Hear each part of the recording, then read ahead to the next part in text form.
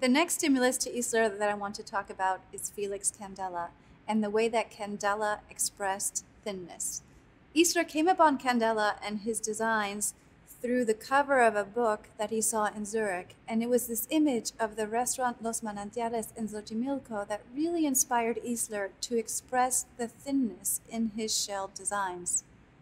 Candela used geometric forms, and Isler generally did not. There are some cases, like this Swiss Garden Center, where he used a translational form, which is a geometric form.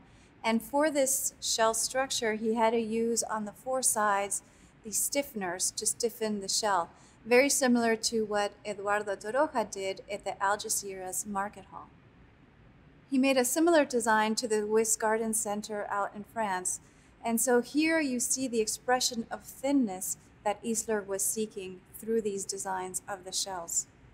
But geometric forms weren't Isler's two favorite form-finding methods. The first was the pneumatic form, the inflated membrane that we just spoke about. And the second was the hanging membrane, which was in pure compression that I'll speak about next. There was a third form-finding method that Isler used that I will not cover in this lecture because he did not favor it very much, and that was where he extruded polyurethane foam through a square tube. Let me describe to you the second form-finding method that he favored, the hanging membrane form. And just like the pillow idea for the inflated membrane came to him at an unexpected moment, so did this hanging membrane idea. It was at a construction site where he saw burlap hanging over steel rebars after rain had fallen. This burlap, wet, would hang in tension between that reinforcing steel.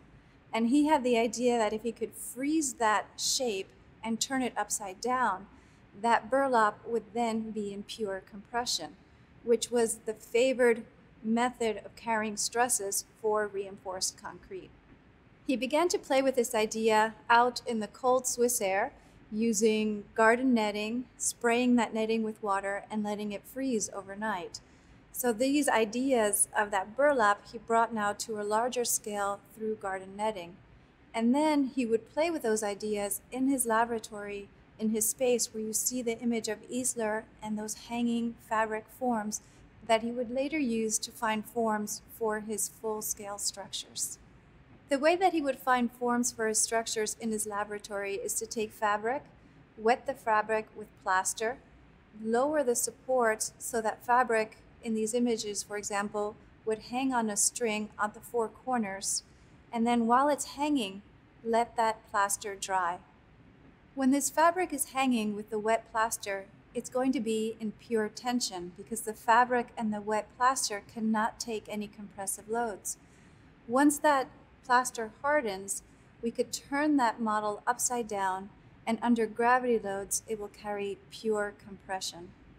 In addition, this fabric forms natural stiffeners as they hang over when it's wet over the sides, and these stiffeners provide additional stiffness to that shell form. In this image of the structure under construction, you see these mechanical connections that are in place between those fiberboards and what is going to be the reinforced concrete.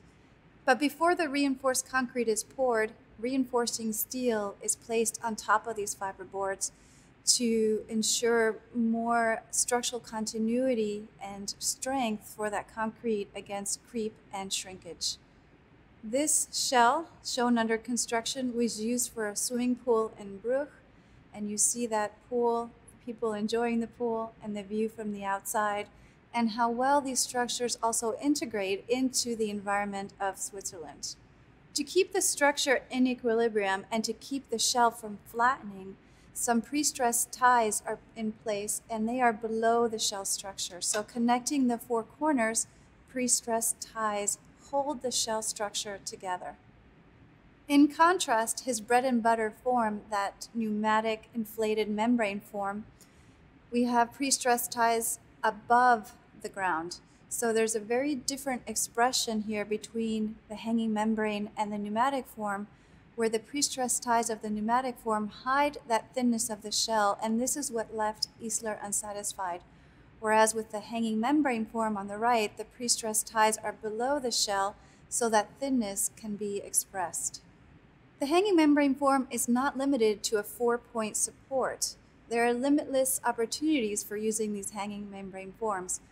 For example, for the outdoor theater at Gröttingen in 1977, he used a 5-point support. And that is the model that's behind me. A few years ago, some Princeton students studied this outdoor theater and made a nice video of it.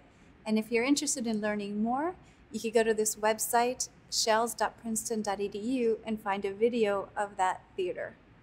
So we looked at 4-point supports and 5-point supports. And for the BP station, he used a 3-point support. This was in 1968.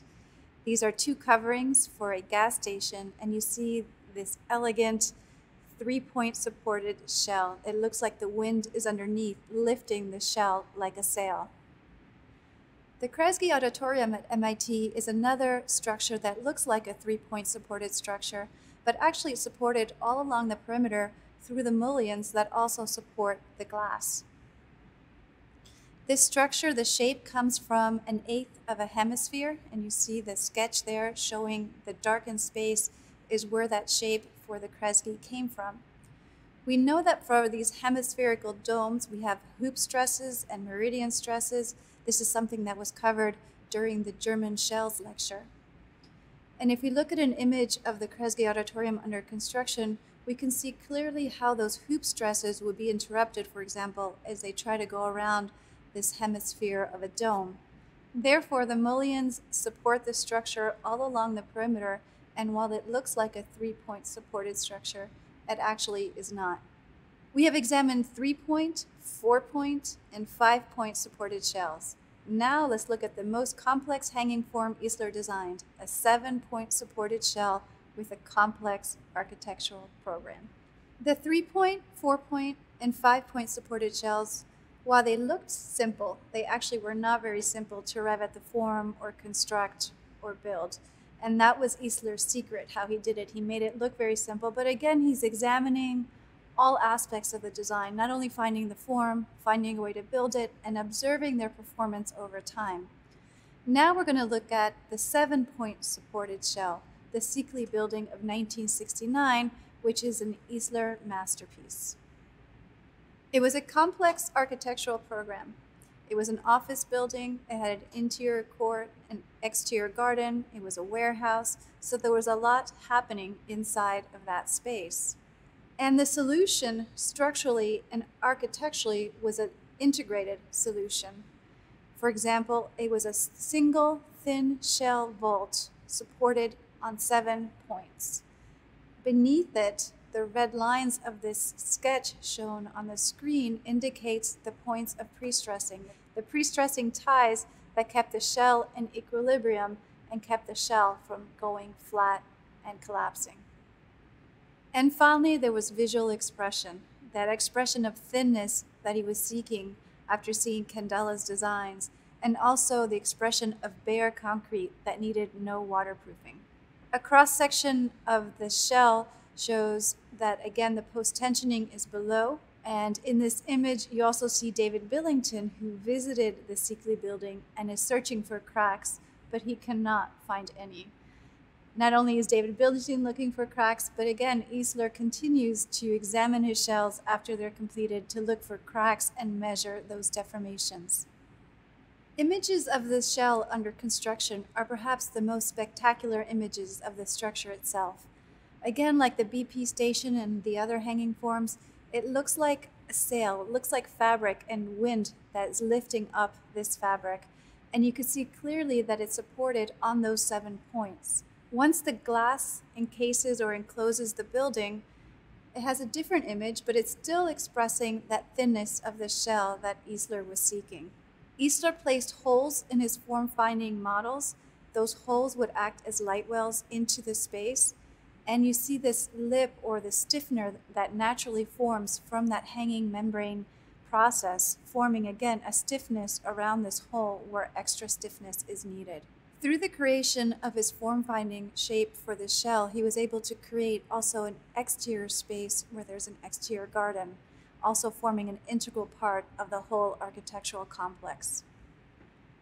I visited the Sikli building recently, and almost 50 years later after its construction, it's still in excellent shape. You see, of course, the expression of the thinness, but you also do not see any form of cracking or deterioration in the shell. I was able to touch the fiberboard that forms that inner insulation as well, and so you get a sense of scale with my hand against that fiberboard and what it looks like and the texture that is there. And on the inside, there is a large open space with lots of natural lighting coming in through those holes that he placed in his form-finding methods. Another masterpiece of Isler's worth mentioning in this lecture is the Heimburg Tennis Center, also behind me in the Friends Center lobby. Between 1979 and 2000, Isler designed around 50 such shells. These shells were a little bit tricky, a little bit more challenging to design because it's so long and therefore buckling is an issue.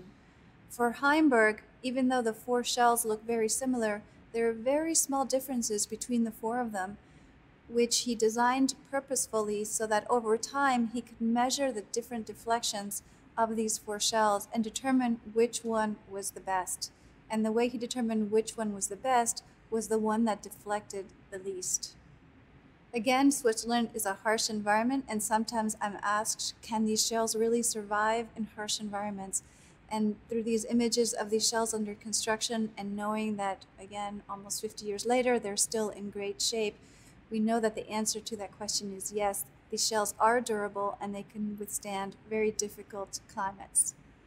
Isler shells were about 3 inches thick, but again, within the scale of the structure itself, it is an extremely thin shell and it still expresses that thinness. The Heimburg Tennis Center shells were about 48 meters long and 18.6 meters wide and about half the height. Again, a very long shell for a 3-inch thick concrete, and it's endured over many decades and over harsh climates. David Billington used the Heimburg Tennis Center on the cover of 2 of his textbooks, one on Heinz Isler and the other on the Art of Structural Design, A Swiss Legacy, both of which were used for museum exhibitions. Nature was a large stimulus to Isler. He respected it and learned from it. Next, we'll see more of Isler's play with nature.